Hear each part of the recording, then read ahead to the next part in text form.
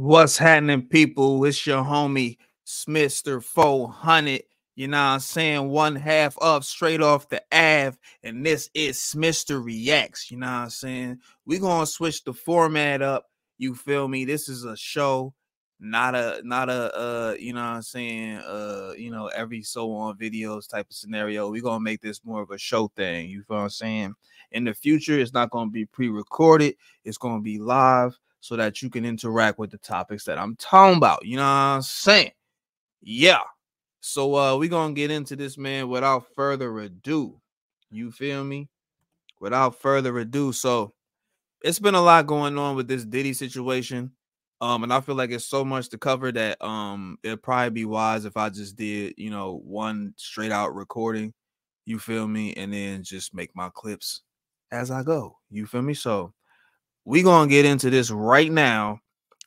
Tupac's pops, Billy Garland, has come out the woodworks and he got some ish to say about Diddy. You know what I'm saying?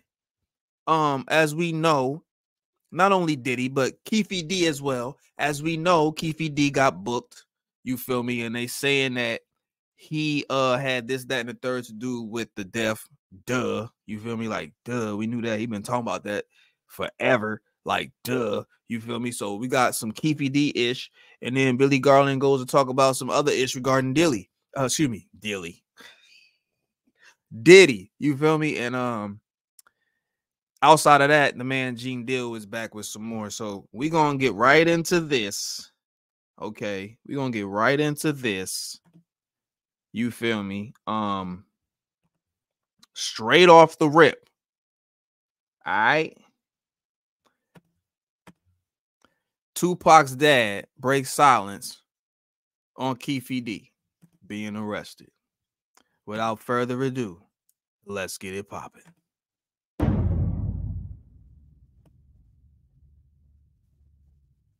Welcome back to the Art of Dialogue.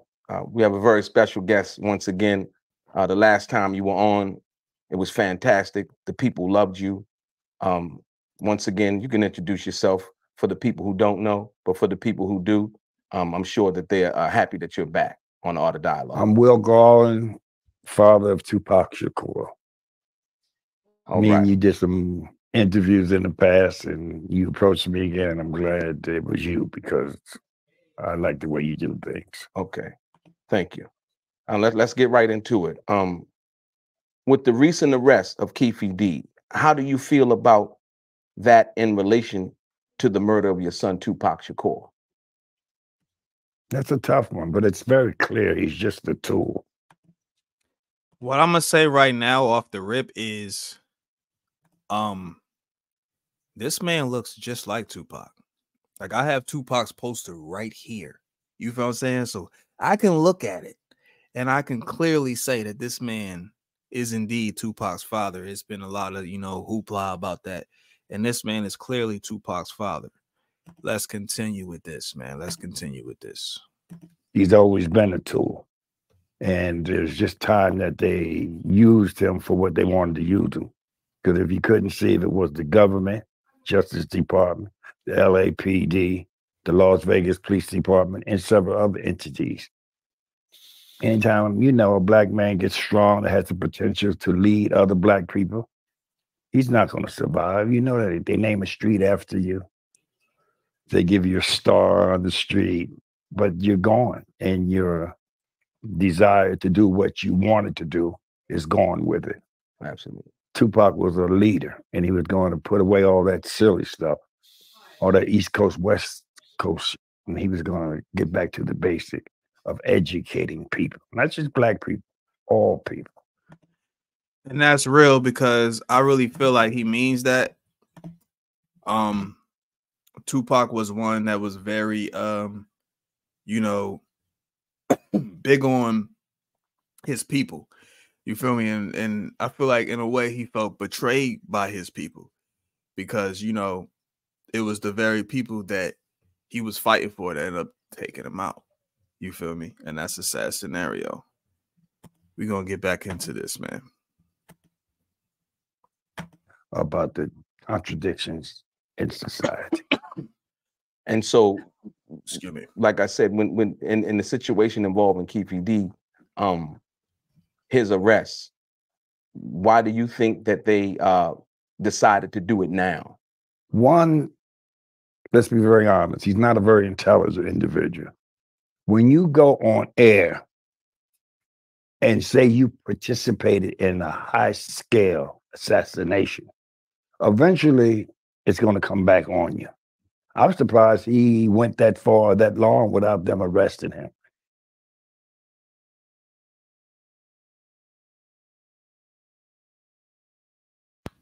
It's a fact that Keefe D was definitely talking a lot about the Tupac case. He wrote a book about the Tupac case. I don't think he should have done that if he was trying to you know, keep himself out of jail, but I think he was doing it because of the clout. He started feeling that bug. He started feeling that, you know what I'm saying? He started feeling that whole, you know, excuse me. He started feeling that whole he started feeling himself. And feeling himself got him bit right in the ass. You know what I'm saying? More or less. He was involved in him. He was in the car. That's aiding and abetting in a murder. But he was doing his part with the rest of the people who were talking about the Orlando Anderson.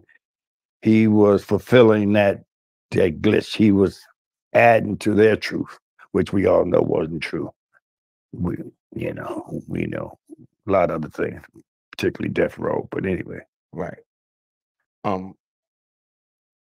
The fact that Keefe D wasn't the shooter, does it mean any more or any less? Or are you happy that somebody is actually being charged who admittingly was involved with the murder of your son, Tupac Shakur?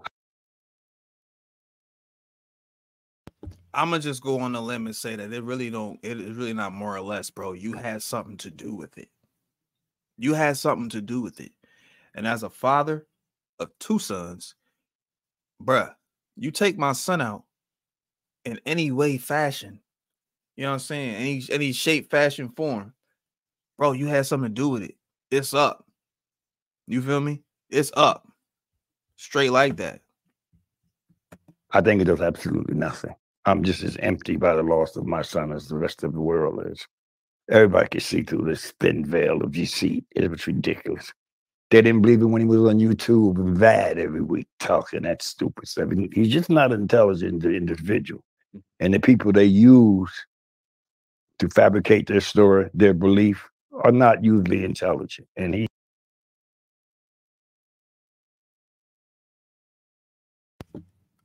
this is just something that we know. Like a lot of times, there's gonna be a scapegoat. There's gonna, even like in the hood, we call them crash dummies. You know what I'm saying? Like Keefe D was a crash dummy. You feel me? It's like, oh, he the crash dummy. Okay, cool. We gonna let him crash out.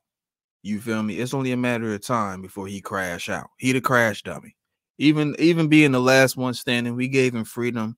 We let him chill in Vegas where this motherfucker then had parts in what the hell went down, taking this great, glorious young man off the fucking face of the earth.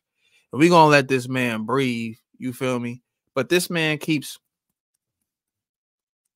you feel what I'm saying? And ultimately, that's what took that man down at the end of the day. I truly believe. For real. He got way too comfortable.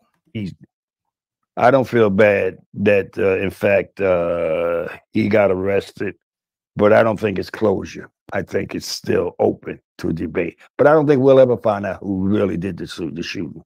But we know it wasn't no one individual. And I don't think he might have been involved in it, Keefe D, but he was a pawn. He was being used, basically, maybe by the government, maybe by death row. But death row and the government is one and the same at this particular time. Okay. Not for nothing. And so the fact that he wasn't the shooter and he was arrested, you feel good, bad, indifferent?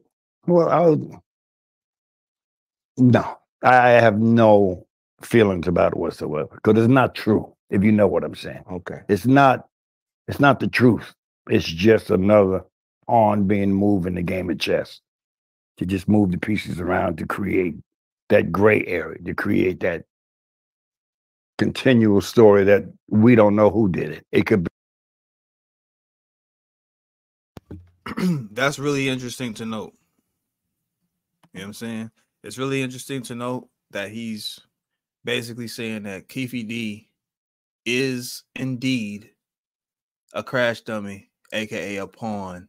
You feel me? And he's just being used to string along this thing about PAC, which is crazy.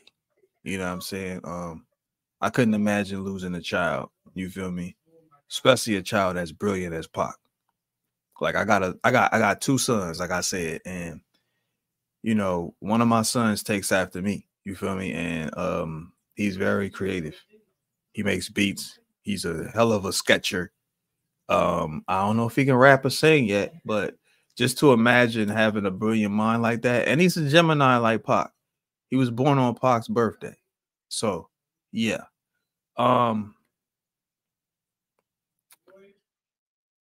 That's crazy, but we're not gonna get too personal, man. We're not gonna get too personal. Let's bring my man back to the stage.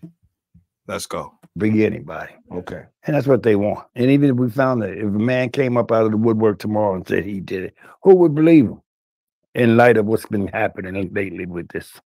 Based on the conspiracies and the Everything. stories, right? And all of the misinformation and things like that. It's been ridiculous. Okay. They just keep throwing mud on the wall so something sticks. Right. That's what they do. What the government does. They gray it. They just keep never black and white. We just keep throwing shit up there and make it gray. Right. And you got people talking. You got some people talking he's in Mexico. Some people talking he's in Cuba drinking pina coladas. I mean, come on. Who stays away for 27 years from fame and glory? Mm-hmm. Pina coladas. What are we talking about? Pina coladas. This man ain't drinking no pina coladas. This man is out here. Damn, that was nasty on fucking camera. But this man is out here, you know, not drinking pina coladas. He's dead. PAC was too vocal to be alive, bro.